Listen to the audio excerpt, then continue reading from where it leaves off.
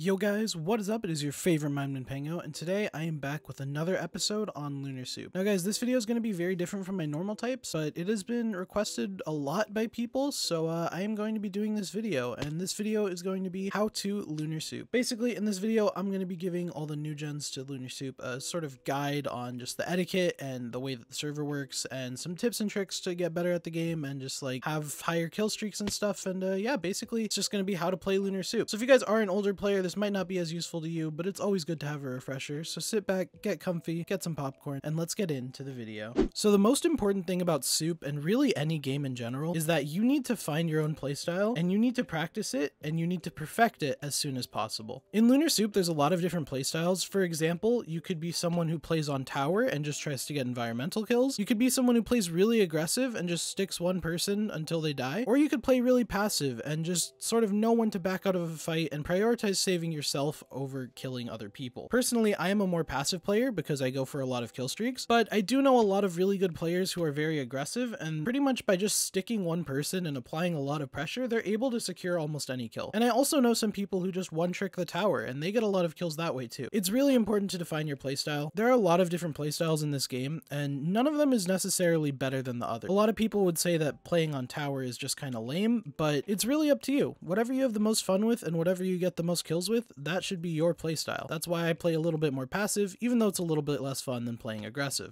So by now you should have a playstyle in mind, and you probably want to put it into practice. Let me help you with that. If you want to get a lot of environmental kills, the best spot for you is going to be the tower to the right of spawn. This tower is a great place to kill a lot of people with fall damage, especially if you're in a kit such as Fisherman or Melon. When you knock someone off the tower, they're going to take a lot of fall damage and probably die in one hit. However, there are some exceptions such as Barbarian and Ninja Kit, and any kit with a movement ability such as Kangaroo, Phantom, and Avatar, but you could still get a lot of kills by going up tower. If you're not going to be going for environmental kills, then you can PvP pretty much anywhere else on the map. Do keep in mind, a lot of players are going to be dropping in the front of spawn, and that's actually going to get a lot of players killed. The more experienced players know that people tend to go towards the front of spawn, so they're going to be targeting the people who drop straight out of there first. And the odds are that the older players aren't going to let you go. If they see someone who they know they can kill, they're going to go for the kill because they want the stats and they want the credits. However, there are a lot of different places that you could drop from, and you could go to other places on the map from these. For example, in the back of spawn, there's an entrance to a cave, which you can go to, and you can actually walk from the back cave to anywhere on the map. Additionally, to the side of spawn, there's an entrance into a sewerway, which can lead you to the side castle. And then you can also drop on the sides of spawn too, and you probably won't be targeted by those experienced players as well. So there's a lot of ways to avoid this, but do keep in mind that there are going to be experienced players who are going to be hunting you down. Now that you have a spot to PvP in, you should be looking at all the refill signs in your area. These refill signs are all throughout the map, and they're even in some really random and bizarre locations. But they are your friends, and you should definitely know where all of the refill stations are. If you're ever getting 2v1, these refill stations can be very useful, and if you're ever low on soup from getting a lot of kills, these are also very useful. Personally, I think the most notable refill stations are the ones straight to the back of spawn, the one by the back castle, the one by the side castle, and the one on the tower. However, there are some more niche soup signs. For example, there's one in the back cave in the water, and there's one up the hill in a really random location. And then of course there is the main one that's directly above spawn, which is more for if you're trying to run away from someone and you're up the hill. For our next step, we're going to get more into the PvP side of Lunar Soup. So obviously this is a soup PvP server, so soup is going to be very important when it comes to fights. A lot of the times you're going to end up losing a fight because you wasted more soups than your opponent. Other times your opponent might just end up refilling, and then you'll lose the fight that way because they had more soup. Soup is basically the main thing when it comes to PvPing on Lunar Soup. Soup conservation is what's going to determine your entire life. So it's really important to know when to soup. Some people will soup when they're really low, some people will soup when they aren't missing that much health, and for this, I go to the one tip that comes up in the Lunar chat. Actually, I think they added more tips this season, but for a long time, there was literally only one tip in Lunar Soup chat, and a lot of people thought this was redundant, but it was actually really useful. Soup heals 3.5 hearts. This is important to know because if somebody's only missing like 2 hearts and they soup, they're going to end up wasting a soup. However, if somebody gets really low to about 3 hearts and then they soup, they're probably going to end up quick dropping. So the most important advice I could give when it comes to souping is try to soup when you're at half your health. Now this is a pretty general statement. There are some people who have mastered souping when they're missing exactly 3.5 hearts. Personally, I'm not like that. I don't think I could ever determine when I'm going to be missing exactly 3.5 hearts, especially with all the different durabilities and kits, but there are some people who have mastered it. But my best advice to anyone who's new to soup is to soup when you're missing half your health. Now that you know how to soup, it's really important that you learn how to manage your inventory. Some people will just spam click in their inventory, which is actually pretty bad because a lot of times it'll end up costing you a few extra soups in your hotbar. Additionally, some people take too long organizing their inventory and they'll actually get crit out and then die because of it. I suffer from this a lot because honestly my refills aren't the best. And there's a lot of different ways to organize your inventory. For example, you could go horizontally, vertically. There's some people who even do crazy shapes and like diagonal patterns. It's actually really interesting when you get deeper into that, but I won't talk about that this video. Anyways, inventory management is really important, and honestly the only thing that could help you with it is just practicing it a lot. There are some people I know who have really good inventory management and they refill in the blink of an eye, so it definitely is possible. One piece of advice I can give though, and I would recommend this most especially to any new soup players, is to try quick dropping your bowls right after you soup. A lot of people do this really well, and I know some people who could do it almost instantly. Personally, I'm not the best at it, but I can do it if I need to. And this is really good for inventory management because it'll free up a lot of inventory space. Do keep in mind though, if you have a perk such as Refiller, you probably don't want to do this strat because you'll end up losing a lot of extra soups that you could get. However, if you don't have Refiller and you have a perk like Relinquisher or Trickster, then you could go to the refill sign and you could refill much faster than if you weren't doing this. So for the next step, we're going to be answering the most commonly asked question that I get on my channel and in game about Lunar Soup, which is what kit should someone buy first? And my answer is always the same. You shouldn't be buying a kit first. You should be buying 1 or 2 perks before you buy a kit. And the reason for this is because, like I said in step 1, you need to define your playstyle. For example, I play very passively, so I will buy the Refiller perk before anything, and then after that I'll try to buy the life support perk. Now the reason why I buy life support is because if I'm about to drop, that'll save me from death a good half of the time, and Refiller perk, if I get a combo on someone, I get soups back in my hotbar, and that saves me a few crucial seconds that I would have to spend refilling my soup, and if I'm low on soup, then I don't have to worry about going to a refill sign because I can just refill with my perk. For my second slot, sometimes I'll use hardline because I'm trying to make videos and honestly I just need to record faster and this allows me to get a nuke faster. But other times I'll use the extinguish perk because I don't want to be on fire for more than 10 seconds if I get hit into lava, because that can be a really big disadvantage. However, if I have the extinguish perk, I lose the fire and I go back to being at the same level as my opponent, and it allows me to win fights a lot more easily. Now it does make a lot of sense that somebody would rather buy a kit than a perk when they first join the server. Imagine you're a new player and you don't have the experience to know how to counter certain kits, and you keep dying to Chemist, Fisherman, and Stomper. Your natural reaction is going to be that those kits are just better than your kit. However, Stomper specifically is not a very lethal kit. If you shift, you can pretty much take no damage from the stomp and it won't end up killing you half the time. Fisherman, while it might be impossible to avoid getting sponged sometimes, there are ways to avoid it. For example, just don't fight a fisherman near the sponge. And finally, for Chemist, you just always want to have your hearts above 6. If you have above 6 hearts, a Chemist cannot one-shot you. Now, a new player to soup probably won't know any of these tips, so they'll be in their kit and then they'll be like, oh,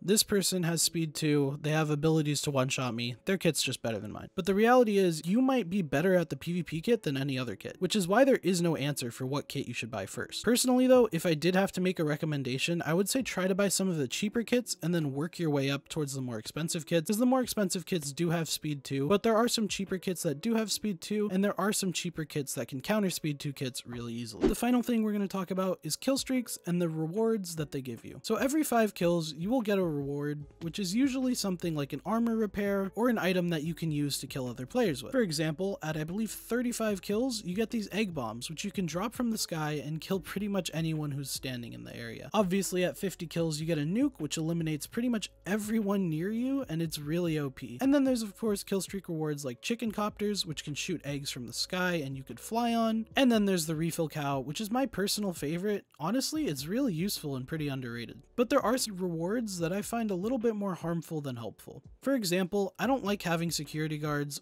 or my attack dogs anymore. They're very useless, and honestly they end up making me a bigger target than they do helping me get kills. So a lot of times when I have these, I'll tell someone to kill them or I'll jump into lava so that they die with me. Now this doesn't mean that other people don't enjoy using them. I know a lot of people who are really good at PvPing with them and they'll actually end up getting way more kills because of it. Personally, I don't like using those anymore. So it's really important to get as many kill streaks as you can and figure out how you can reuse each of these rewards to your advantage. And sometimes it's more important to not not use the rewards than to use them. But really, it just depends on what you're going for. If you want to get a high kill streak, then I would suggest practicing playing more defensive, and honestly probably not using as many of the rewards as you can. However, if you are a more aggressive player, then definitely go for it and try your best to get kills with your rewards. Well, anyways guys, that's going to do it for this video. I really hope that you did all enjoy, and be sure to leave a like and comment if you did. If you guys want to see another video like this, be sure to let me know in the comments, because there's a lot of other things that I can talk about when it comes to Lunar Soup. Also guys, be sure to buy the perm tag on the Lunar store. It really helps me out, and it's very much appreciated if you do. Anyways, I hope you all enjoyed, and I'll see you guys in the next video, but until then,